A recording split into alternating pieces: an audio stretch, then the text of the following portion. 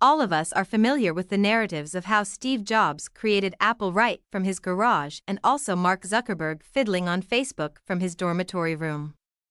These narratives make it seem as though digital innovation was driven by a small number of masterminds who were hit by influence from heaven. However, the narrative is much more complex as well as intriguing, although it is correct that few innovations were launched in school dormitories and even garages. However, these startups just turned into a huge strongholds that they are nowadays as a result of huge sums of institutional backing as well as funding from the government. Also, these technologies that have transformed the lives of humans were not formed by lonely people. Instead, they happened all thanks to serious partnerships among unexpected groups such as teachers as well as politicians, entrepreneurs as well as engineers, hackers as well as advocates. In the following chapters, you will discover the actor stories of Silicon Valley, which is the legendary place that has now turned into a representation of the technological revolution as well as entrepreneurship. As we go further in this book, you will learn about how Silicon Valley gained from the war as well as the American pursuit for the supremacy of the universe, the reason why women were permitted to turn into coders, even though they were not allowed to venture into engineering. And also, how the Valley was impacted by the 1960 radicalism that happened in the 1960s. Chapter 1. There is a need for us to understand the myths of Silicon Valley. At this moment, when a lot of us see our mobile phones as a part of our bodies, it is difficult to think that in the past few decades, the internet was not in existence, and just a few computers were in existence at that time contained the whole places. As it was predicted in the year 1988 by Ronald Reagan that this technological change as a matter of fact been a revolution. Technology has transformed our means of communication and also how we sort out ourselves. It has also basically changed our political setting in means that nobody could have thought of. Also, this whole technology started in Silicon Valley, a part of Palo Alto, California that was once sleepy. Now, Silicon Valley is beyond just an area. It is now too with an international network, a startup sensitivity, as well as a disrupting manner of reasoning and working. However, what did Silicon Valley do to turn into such a technological driving force? There are a lot of its emerging narratives. A romantic story pushed by Steve Jobs and a set of other people is that Silicon Valley turned into a source of revolution due to the cause that it has constantly been anti-establishment and immersed in countercultural notions during the 1960s. Other people will say that the reason why Silicon is extremely prosperous is as a result of it being very encouraging to its entrepreneurs. In the absence of domineering business beliefs as well as government meddling, intelligent engineers such as Dave Hewlett and Bill Packard were allowed to change promising thoughts into key companies and work based on their own peculiar concepts of how a business should function. All of these stories are not incorrect, however, they are not complete. They concentrate just on the intelligence of selected people, however disregarding the political as well as institutional organizations that permitted them to form their concepts and turn them into reality. For instance, Steve Jobs' groundbreaking business Apple would not have turned into reality without the discovery of little and cost-effective computer chips.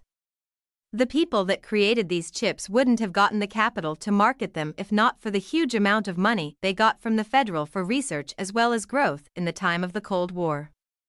Also, Steve Jobs turned into a household name partially as a result of Steve being born into a structure that compensated men who are white with each opportunity, whereas hindering access to women and black people.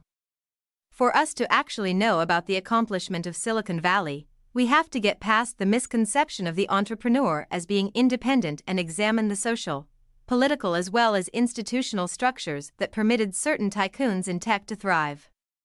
Chapter 2: Silicon Valley businesses assisted in the creation of ammunitions of contemporary war. The internet is usually labeled as being really democratic, an infinite frontier of information as well as finding. However, all of these explanations conceal the truth that its beginnings are very much darker. The creation of electronic communications technology is closely related to the creation of nuclear ammunitions and more technology of contemporary war. Therefore, how are these things related? As a matter of fact, creating fresh technology is costly and it also needs huge backing such as funds, infrastructure as well as workers. These backings were obtainable for the development of electronic communication tools since they were required for warfare. It has been a long time since Silicon Valley has been a place for the military. In the year 1930 in Santa Clara, a key U.S. naval blimp station was built. After that, in the year 1933, there was an establishment of a huge center for research in aviation as well as aerospace. During the Second World War, a lot of fresh military installations as well as airplane firms enticed masses of gifted engineers who remained even after the warfare and kept on doing their work there. Years after the war, expenses increased since the government of the U.S. battled to have a technological edge over the Soviet Union in the time of the Cold War. In the year 1949, after Congress found out that the Soviet Union really made their personal atomic bomb, they allocated a massive finance box for research as well as the creation of ammunition and electronic communication gadgets. This funding that was donated by the National Research Foundation was channeled into weapons workshops, research laboratories as well as universities all around the nation. Silicon Valley got a huge portion of this fund. The government of the United States had used $45 billion on military acquisition at the end of the year 1951. Since the refined military approach that was subjugated to President Dwight D. Eisenhower changed from using ground soldiers to very refined methods, electronic gadgets, from walkie-talkies to large-scale radar networks, powered all parts of the contemporary military. Those exact technological growths, as well as the great funds in laboratories as well as universities, would bring about actual growth of the electronic communications networks we use today as well as the wonderful boom of the Internet in Silicon Valley. Therefore, although the myths of Silicon Valley mention revolutionary inventors, producing, as if it came out of nowhere technologies to improve our liberty as well as democracy, this is essential to know the place they really originate from a strong urge for technological control as a means to strengthen supremacy of the U.S. in the globe. Chapter 3. The achievement of Silicon Valley is also related to the active role of Stanford University. How was it that a sleepy valley that had a lot of vineyards turned into an international center for electronic communication? We cannot provide an answer to this question without mentioning the part that Stanford University played. At Stanford University, both science as well as technology has constantly been a significant emphasis there. In the year 1909, David Starr, who was the first president of Stanford, assisted in the creation of Federal Telegraph, a wireless radio firm. Also, in the year 1937 at Stanford Lab, William Hansen, a faculty member, created Klystron, a wave-frequency technology. However, the stern dedication of Fred Terman, who was the dean of engineering at that point, was the one that changed Stanford into a leader in these industries.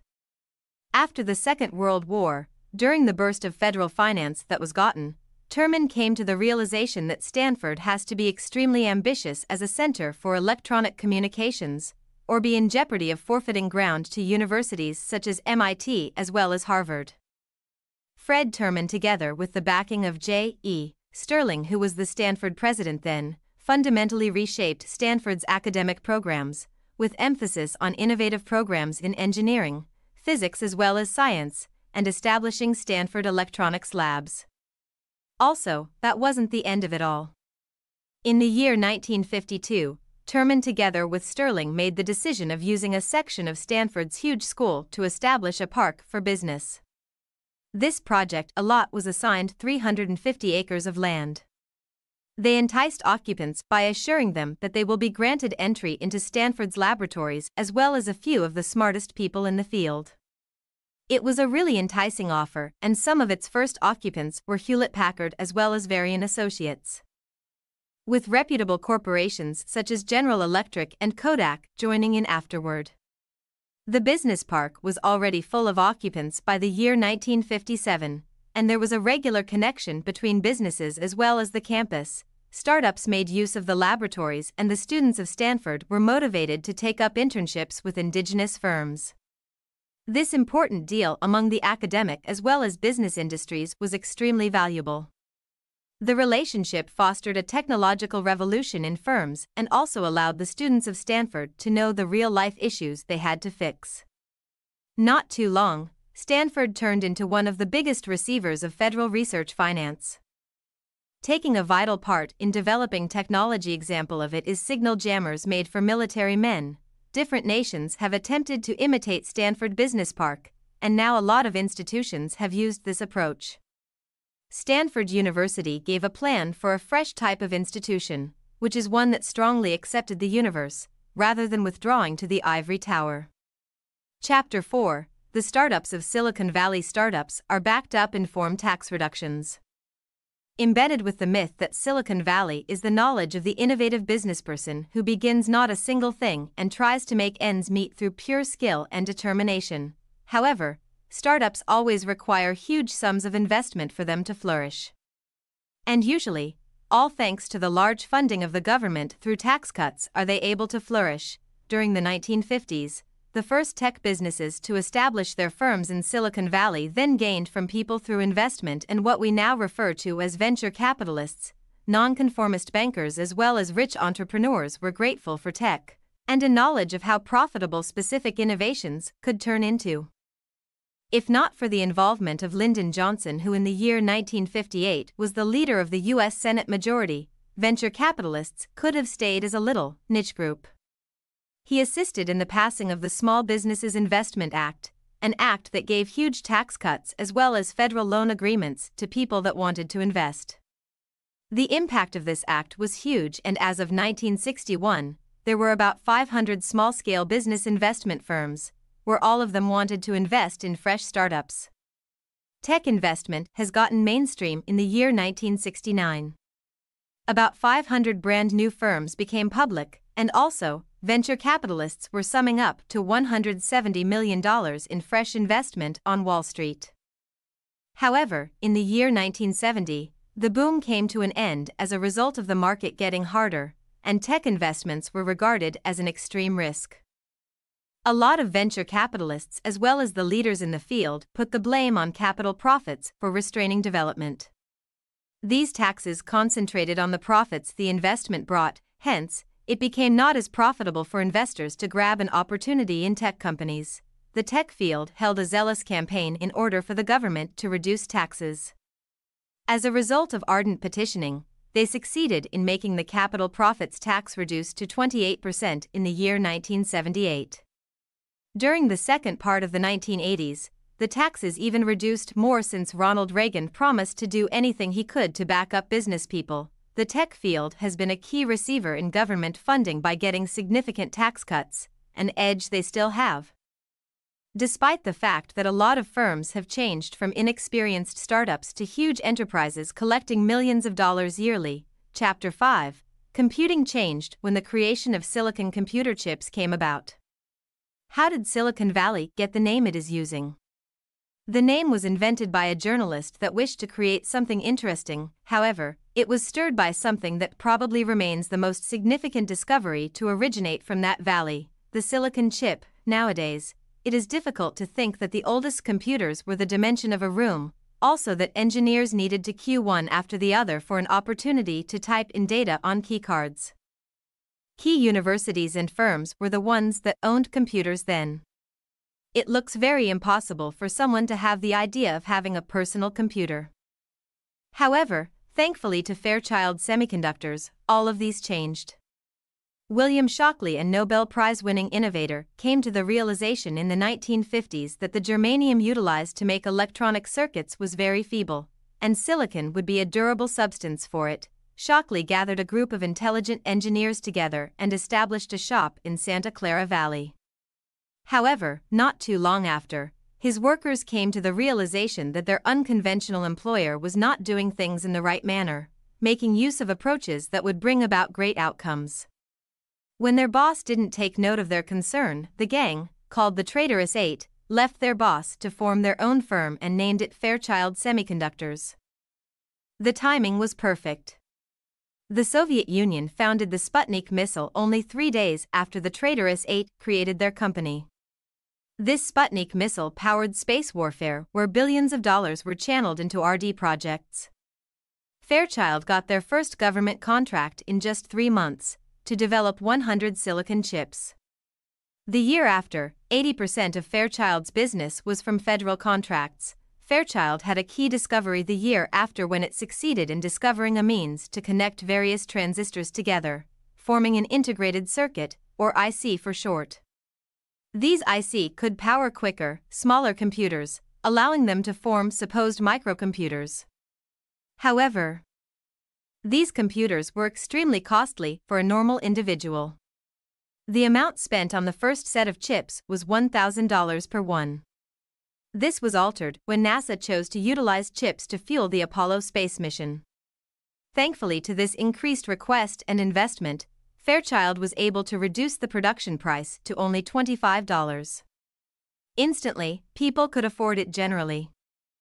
The creation of silicon chips transformed computing for life by giving opportunities to people to have their own computers they can use in their houses. It is appropriate that the valley was named after the chip. Chapter 6. In the 1960s, the radicalism that happened then oozed into Silicon Valley. During the 1960s, it was an era of extensive global change. Students all around the United States assembled to protest racism as well as discriminatory laws to back up the civil rights movement. Additionally, later on in the 1960s, there was a severe social drive against warfare, with group protests against the Vietnam War breaking out. As a matter of fact, the electronic communications field was not invulnerable to these protests. Fortified with a freshly aroused political awareness, the students of Stanford University began protesting against the cozy affiliation between the federal government as well as university administration, and the vital part of university research laboratories in assisting to create ammunitions. About hundreds of students were in the Stanford Applied Electronics Lab in April of the year 1969. This laboratory is a key receiver of the United States government research funding to attempt to press the institution into stopping the project. Even though they were not successful, the protests were strong to persuade the Stanford University leadership to dissociate from the lab, although a lot of activists were not sure about technology and what it is used for as an instrument for surveillance as well as war. Other activists accepted the vision of a technological ideal.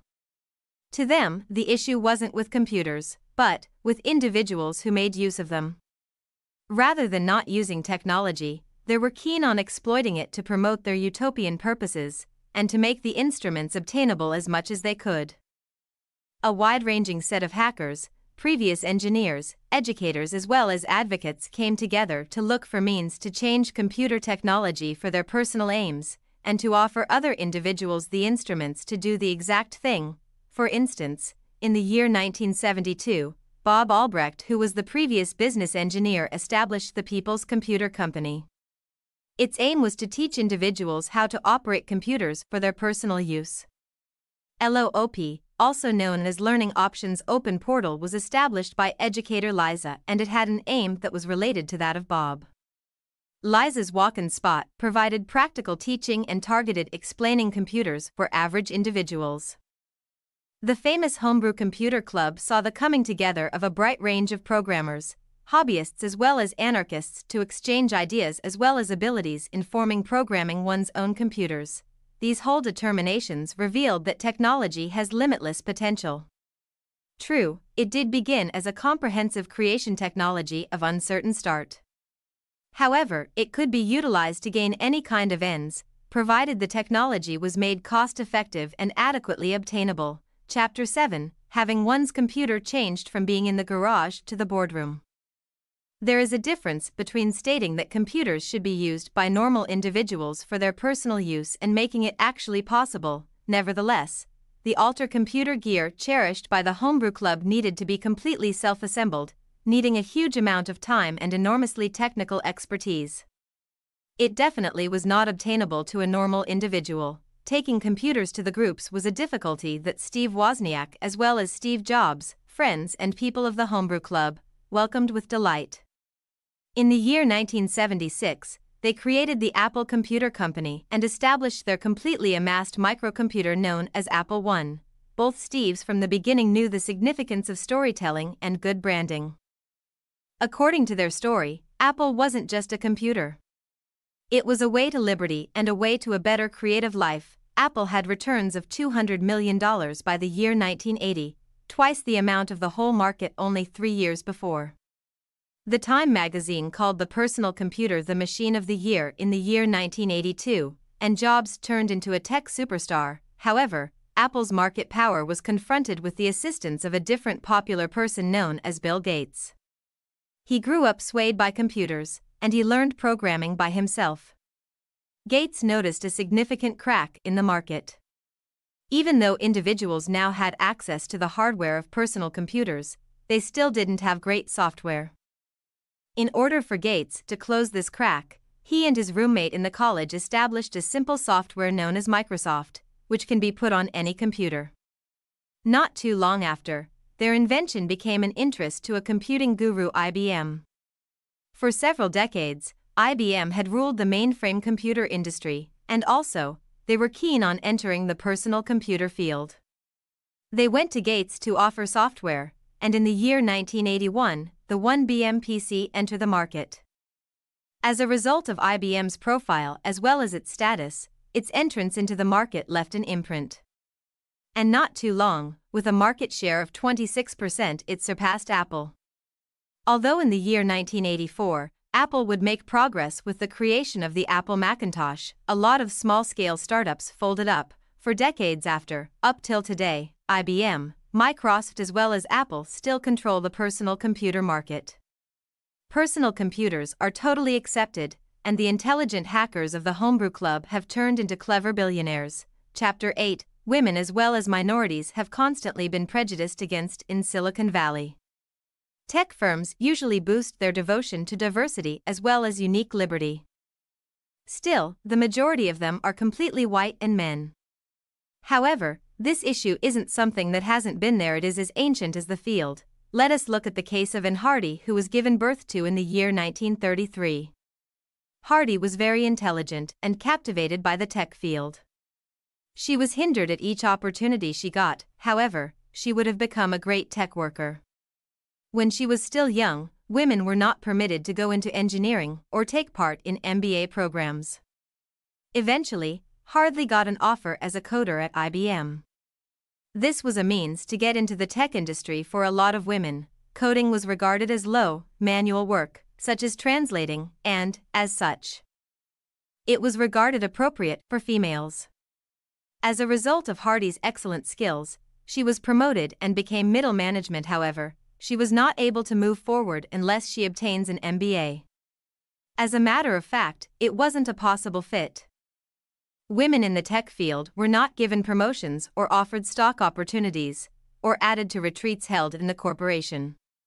Women in tech dealt with a misogynistic as well as sexist work environment that added no benefits to the lives of families and needed workers to work for as long as 80 hours per week, something that was close to impossible for the women of that era when they needed to also do domestic works. It was an even worse situation for black people. During the 1950s, even though the huge request for engineers had given opportunities for skilled black veterans, these people were never for once given the opportunity to be promoted or develop their own firms as well as inventions. As a matter of fact, they were not even permitted to partake in a lot of clubhouses as well as meeting rooms where several important judgments were finalized. The initial buddy-buddy work ethic of Silicon Valley is regarded as one of the significant aspects associated with its achievement. Different in other aspects of tech, workers were permitted to change from one boss to the other. Also, there was an incredible readiness to exchange information among firms, which brought about a significant inventive, cooperative habit. However, the exact same ease has embedded the overwhelming evenness as well as consistency of workers in the field. Nearly 50% of the openings at .com companies were occupied as a result of worker recommendations towards the end of the 1990s, mostly for individuals who resembled them. Chronology reveals that a huge part of the population has never been permitted to get into the tech industry. Silicon Valley will remain a supremacy in name alone, except this issue is solved. Chapter 9: Social networking was facilitated by dial-up networks as well as the Internet. Nowadays, the young people in our midst might not be able to recall the distinguishable squeal of a dial-up modem linking to the line of a cell phone to permit networking among different computers. although it was clumsy and a really slow means to pass information. However, it celebrated the beginning of an innovative fresh means to make use of computers for connection as well as means of communicating. All of a sudden, it was possible to link with an unknown person across the globe to talk about, or even gardening, or about innovation, or any certain subject you were interested in. It was even possible to share emails. Even though it took a few days to get to its final place, during the early beginnings, data was sorted out in groups at specific hours of the day. During the early times of the Internet, a predecessor was present, and it is what we now refer to as Internet forums. The people on that forum could drop subjects on the group with the use of a bulletin board system, or BBS for short. Only in the United States, there were already 70,000 BBS in the year 1995. It is a result of a rush of user-made content, and also, it was totally uncensored, permitting anybody, for instance, riot girls to cyberpunks to corporate networking groups, to come together and discuss. The development of the Internet made communication between these associations thrive.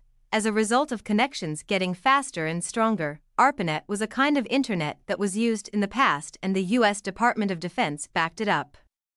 Although ARPANET has been in existence since the year 1969, at first it is restricted to pick military as well as academic consumers. This wasn't the case anymore during the mid-1980s, when the network was controlled by the National Science Foundation, or NSFNet for short. They expanded the coverage of the network to include a broader set of universities to gain access, offering a fresh kind of networking to interested learners. Social networking forums started to grow during the late 1990s and the beginning of the 2000s. Seeing networking sites such as Facebook, MySpace, Reddit, LinkedIn, and Friendster offering chances to form online characters, communicate, make our newsfeeds personal, start a long-distance relationship, or argue about something. Websites such as Wikipedia maintain a joint project of exchanging ideas that started way before the Internet, in the parking lot of people, on real bulletin boards, as well as in newsletters. Chapter 10. Since Silicon Valley has developed, it has experienced unforeseen difficulties. Silicon Valley has painted a picture as a field that allows innovative thoughts and kind bosses, as well as a place that is free of pollution. However, as a matter of fact, it is more complex than what is said.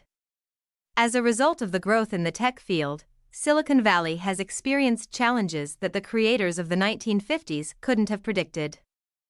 As a matter of fact, the neat, pollution-free field they boasted of has changed into an industry that isn't neat whatsoever. During the 1980s, it was found out that the production of the entire silicon chips as well as other constituents had totally contaminated the groundwater in the valley, causing an abnormal rise in birth defect numbers as well as stillbirths in the neighborhoods that are close by.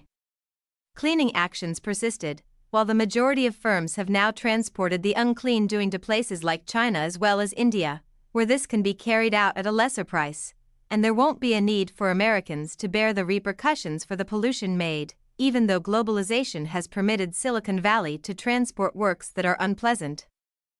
Globalization came with fresh complications as well. While the Valley's tech firms have experienced contesting with forceful global rivalry from nations such as Japan, additionally, the field of tech has been attacked on how it handles its employees. Although the startups of Silicon Valley have stopped the obligation to be dressed in suits, kit out their workplaces with the use of pinball machines, and also stopped giving their workers natural lunches, they are as well known for requiring ridiculously extended work weeks and disregarding the rights of their employees. Gradually, unions, as well as employees, are beginning to scrutinize these working criteria, and also to examine prejudiced employment as well as promotion acts too. However, maybe the main difficulties have been how to manage the social effects of groundbreaking technologies such as the Internet that Silicon Valley was really involved in forming. So far, federal lapse as well as commercial control has been extraordinarily absent in the Internet. As a result of that, there has been incredible liberty, which is utilized for both good and bad. Furthermore, it signified that businesses such as Facebook possess an uneven extent of influence to make choices that affects the politics of the globe. As the breaching of privacy, fake information, and hateful comments are under growing inspection, the apparently unending influence of these firms may eventually be restricted. In the long and event-filled story of Silicon Valley, it has been all of these: smug boys club, innovation hub, social justice advocate, dirty contaminator, unending frontier, and supporter of the military. The actual narrative is very more remarkable than the myth told. The Code, Silicon Valley, and the Remaking of America. Margaret O'Mara Book Review. The achievement of Silicon Valley was formed by an unusual combination of events. The huge sums of federal wartime finance, together with a revolutionary university dedicated to science, made it possible for the creation of a structure for research. Also, the smartest engineers were fascinated to that part. Tax portion as well as a political climate that backed up entrepreneurship offered new startups the chance to change intelligent and at times unusual concepts to something that come to pass.